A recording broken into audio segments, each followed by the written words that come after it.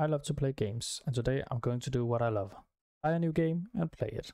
I also hate buying games and 3 hours into them, finding out they're rubbish and now I can't get a refund anymore and my money's wasted.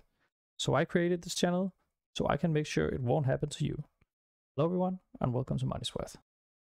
Today I bought a treasure chest clicker on Steam for €3.59. Find out if this game is worth your money and your time. I will play it for 4 hours and rate it on 3 categories. Gameplay, to see if the game is fun and works well.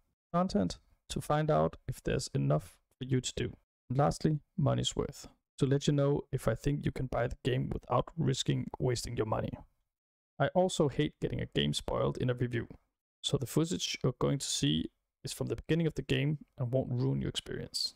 I will play the game for 4 hours and be back with my ratings. See you then. And now I'm back.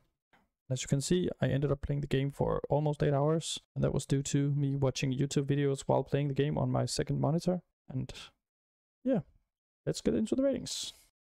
The overall objective is to open the final chest. To get there, you have to open a lot of chests to gain experience and gold. To open a chest, you have to deal damage to it. You can deal damage to a chest by clicking it or dealing passive damage. Every time you open a chest, it will give you some experience and gold, and sometimes treasures.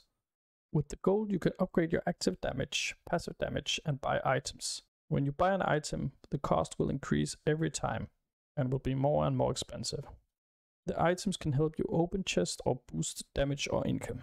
These items can be upgraded with treasures. I have not played enough to try all the items yet. Curses all have an increase to active and passive damage and can be upgraded with treasures just like items can. When you get enough experience, you level up. When you level up, you gain skill points. These skill points can only be used when you prestige. To prestige, you have to find 2 special items that have a small drop chance from all chests you open. When you are able to prestige, you can buy permanent upgrades with your skill points. The upgrades you get will help you open more and stronger chests. The downside to prestige is that you have to reset your progress for that run, but you will come back stronger and in short time return to the same level of chest. The gameplay follows this loop, and I imagine at some point you will reach the end chest. The content of this game is mostly described by the gameplay. Every run you reach a point where you do not feel strong enough to reach the next level of chest without opening thousands of chests, and it will make sense to prestige to get some passive upgrades. After every prestige, the beginning of the game becomes faster, and you get more items to use and new curses to explore. While playing this game, you can easily watch something on a different monitor or phone. You can also leave the game unattended to go do something else for a while. The price of this game is in the super cheap end, and after the first 4 hours I had barely scraped the surface of this game. So if you like having a game running while you do something else, this game is quite good. Now to the ratings.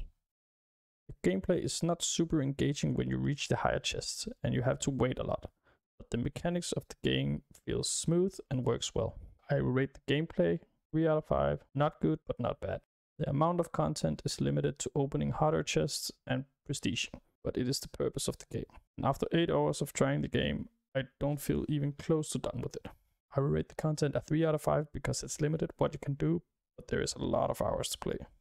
This game is super cheap and will give you many hours of idle gameplay. So if you like idle clicker games, you will get your money's worth with this game. I will rate the money's worth a 4 out of 5, not a full score since the game is not for everyone. That's it for today. Leave a like and subscribe to follow my journey. Thanks for watching, and I'll see you in the next video.